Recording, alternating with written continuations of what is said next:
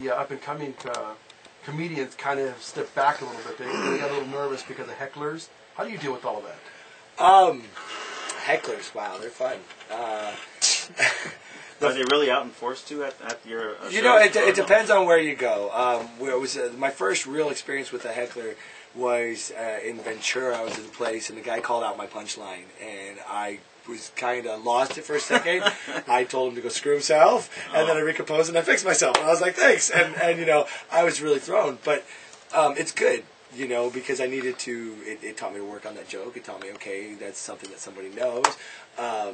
It's a part of crowd work. It's going to happen, you know, especially hosting a show, you tend to pick on the audience and look for crowd response. So at least I'm getting some kind of response. The worst part, and I haven't had this happen to me, and I hope I don't, I'm sure it will. I was traveling to a gig with my good friend Ocean and comic Delay, and they're talking about doing shows in like Miami at the West Day, at the Improv down there, and how on a Tuesday night the host will pretty much set you up to like boo you out. Like the feature is set up to fail. Like these are the kind of clubs where you go on stage, if they don't like you, they will start boo. You know, I've had silence before, but I can't imagine the whole crowd turning angry on you like boo. And these guys that I know that are telling me these stories are funny people. So I'm like, Now, what does silence feel like when you're up there? You are swimming, you are drowning, looking for that light that is not coming from the guy in the back, and you're just like, oh my god, where's the light? Oh my god, okay. And the best thing, my friend Ocean said, is the light your timer? The light is your timer, you know. And I've seen comics get off, you know, early because they're bombing, but you know, you're booked to do that time. If you're paid to do that time, it doesn't matter if you're bombing. You know, biggest headliners will bomb. You get up and you do your time, you own it. That's your time on stage. It doesn't matter about the audience. You do your thing. They'll like you or they won't. You know, you do your thing, and that's the best. Like, I went to the Ice House with the Annex. You know, the new guys. Yeah. I actually run a show at the Annex. That's the one we This went kid to went with up there. I don't know if you were there, but this kid went up there, man, Latino, and he started his gig. Yeah. That was and the like night that we saw 2-3 minutes Romano. into it, the crowd just started talking amongst themselves. Oh yeah, that's texting. I mean, you could hear what was going on over here. But at least silence. They're listening. Dude, it was just nuts. We felt like, oh my god, this kid. Come on, we're like. That's probably what they were doing on our first show, right? Oh, was that? At least they didn't boo us. It was silent in So here. thank goodness they couldn't boo us. Pat kept the door closed for us. Well, it's one of the good things about going out and getting on stage every night. Like, that's one of the things that a lot of my comics told me in the beginning to do is to go get on stage. And so you go do things like open mics or bars. Is what we call bar chops. You do a place like the Improv that's set up for you. You know, people are sitting down, they're looking at you, they want you to watch. But then they run shows in like bars. Like I actually recently did a show on a TGI Fridays, okay? Which basically you go into a Where is the stage at that place? Oh my god, so like if you've ever been to a TGI Fridays, they're like tri-level, you know what I mean? And so they put me up at between three tables, they had like a guitar amp and a microphone. And the guy had just been screaming from the back of the bar like, and he's drunk. Obviously, he's been kicked out of the Olive Garden before, and now he's at Fridays. And he's heckled through. So I see. Obviously, he's on the comedy circuit. Yeah, he's like, no, this is not the comic. This is no. I know. I'm saying from restaurant to restaurant. Oh, from restaurant to restaurant. Yeah. So he's, you know, so he starts heckling at me, and I'm like, okay. I try to talk over him at first because I'm in a restaurant. You have to talk loud. In a restaurant or bar, you have to be loud. You have to be obnoxious. You have to command the audience. You can't just tell them these little anecdotes. You have to come at them with your heavy hitters and be loud and commanding. And I tried to go over this guy, and he kept going. And I was like, fine, you know what? Why don't we just give the redneck hillbilly the microphone? And so he tried to say something, and he couldn't come out with something. And I hit him again, and he came with something else, and I think he went and he turned his hat around, you know, and I was like, oh, look, he's getting all Sylvester Stallone over the top on me, right? And next thing you know, he's bought me 3 shots on stage, and he's not heckling anybody anymore. We're having a great show, but it's like, it was a learning experience, you know what I mean? And I had a really good set that night by not doing my material because he gave me something to work with. That's the hardest thing about silence is because I will react off what the crowd's doing. And back to that question you had about material changing or the same material. Depending on how the crowd reactions get, my material will change because I'll feed off and it will inspire me to new things on the spot that I'm like, oh, where did that even come from? So when you have a bit that you're working on and you feel it's not working, do you always have like a backup one, or do you just go with the flow? I have my bits that I know should hit. Like if I just tried that new one, or like I have a Michael Jackson bit that I do that is either it hits or it offends the crap Depends out on of where the you're entire at. room, you know? And you're like, oh. And really at that point you have to go to something strong because now they don't like you anymore. And they're looking at you going, we all like Michael. I can't believe you just said that. And you're just like, oh my God. Like, and Michael Jackson is a very touchy subject because like even the people who love him will either laugh and laugh with you or they will get pitchforks out and, you know, you're getting Did you just say Michael Jackson is very touchy? Yes, I did say Okay, it's just a making very sure. touchy Just subject. making sure. He used to be very Come on now. Oh. A little touchy-feely as it was, but There's no Jesus Shout juice out here. to Gen K Floral Design in Orange County. I like it. Hey, Todd, I got a question for you because a lot of people, we hear him all the time. We see him in different groups. Bob Bollinger, I mean, he's never said Shout out to the anything, OSAs at DreamWorks. Sorry, guys, I'm sorry to interrupt. You got the entire department at DreamWorks listening. So you know what? Hey, if DreamWorks is listening, they can have all the shout-outs they want. That's our biggest tech audience yet. But one of the things I was wondering, people who think they're funny, they want to make that transition. What do you recommend? I mean, where do you start? How do open you... mic. Open mic because you can be funny and it's awesome. But And you can also think you're funny. you can think you're funny. Like I still don't think I'm funny. I don't know. No, I hope. But it's just go get it on an open mic because once you get on stage, it's a completely different thing. And I call this what I've started my sophomore year. I just finished my freshman year, my first year, and I still have so much to learn. I feel much more comfortable on stage now, but I'm a noob. I'm a neophyte.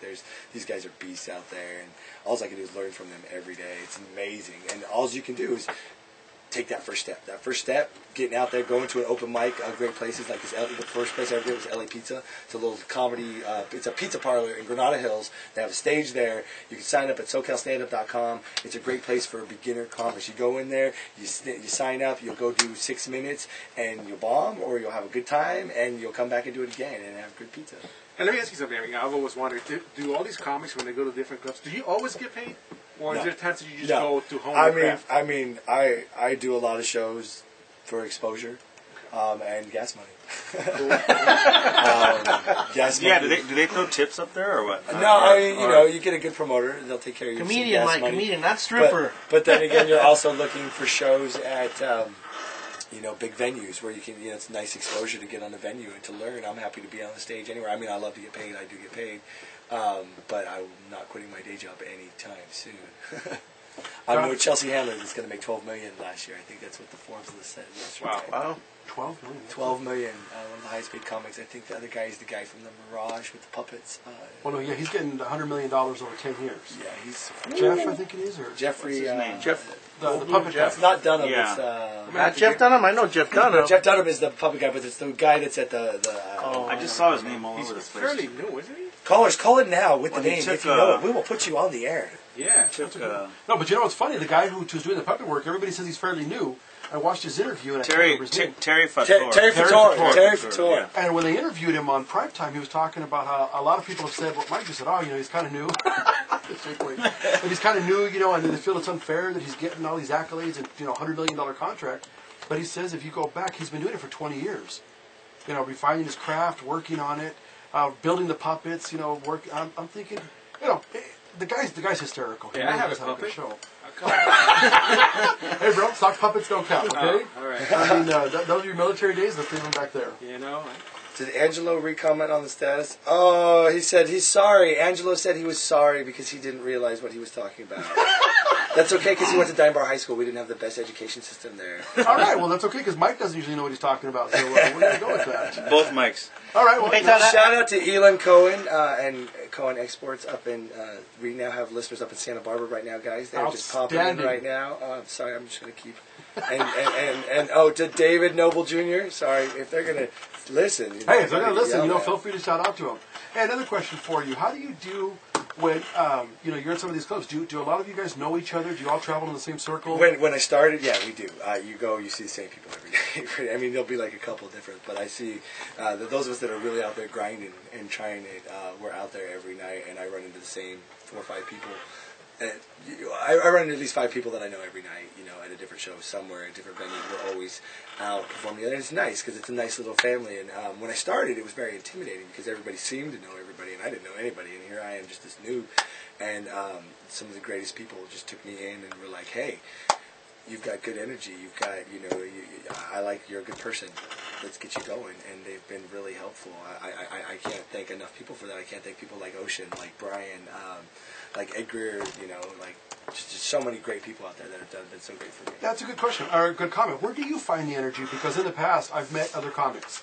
And what's funny about so many of them is you get them on stage, the light goes on. That's their job. And I understand that. Forgive me, I used the wrong word.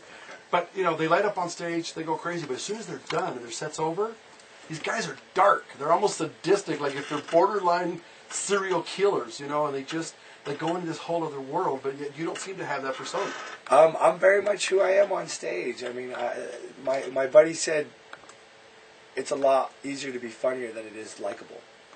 And he said that one thing that I have is that I'm likable on stage, and that and I'm gonna take that as a compliment. I'm not like it's not like conceit or anything, but like it comes across. I just try to be very relatable with people, and that's how I am in my life. It's my friends have always said I'm the guy in the bar that will spill your beer, and you'll end up buying us all a drink.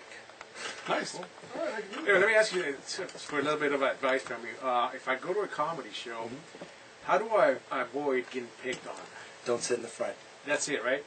Then I'm sick, because that's what I do. I go to the back. Man. Don't take a beautiful woman. Don't wear a stupid hat. Oh, dude, you're Probably shave that goatee. All right, Man, that's dude, like- you're 3 strikes out, brother. Woo. Wow. That shirt probably isn't going to work for you either. And I would probably do something. Sorry, about Mike, the hair you're on front your row arms. here. All right. I was going to say, can I sit behind you, bro? But doesn't that kind of, when you pick on somebody though, Todd, doesn't that kind of get them to want to start heckling you? No, or but no, it's okay. or doesn't that- If we're picking on you, yeah. we're looking for some response. But if you don't really want to get picked on, don't say something. Don't be the guy when the guy says, "So, who likes the NBA?" Nobody likes the NBA. Stupid. Don't say that, because then he will come at you very hard. Be like, "Yeah, comic, you're funny," and they will leave you alone. I mean, if you just clap and smile the whole time, they will never ever pick on you at a comedy show. They'll be like, "I love this guy. He laughs at everything I say." You will get shout outs the entire thing. In fact, if you come do that at my show, I will take good care of you. Because Right it's kind of now, funny. right. When did I go to Vegas? June for Kiwanis convention. You go to Vegas every I know, but we saw Jay. take me, please. We saw Jay Leno though, right? Oh. And it was a Kiwanis. How could you miss him with that chin? Yeah, it was Kiwanis. No, he did a show for the Kiwanis International Convention. And, that like and he the Key picked on, Club? basically. And he picked on a couple of the guests, and I was like, ooh, but it was just kind of like, wow, even in this setting, he didn't hold back. Well, we call that crowd work, and usually a host will do it, especially because you don't want to always. Because as a host, your goal is not to be always funny, but to be the hero of the show. Kind of, you got to keep the show moving. You got to keep the energy up so that the other comics get. Oh, excuse me, I almost broke the microphone. Oh, you got a cough drop here. Hey, but thanks for telling me about that after. Again, something you could have told me before. Oh, sorry. But you got to keep the energy up, and you got to keep going. So you tend to not do all your bits, and you tend to riff a little bit and work with the crowd and talk to people. And when you're not always getting the response that you want, and people aren't laughing, most people will laugh if you insult the audience.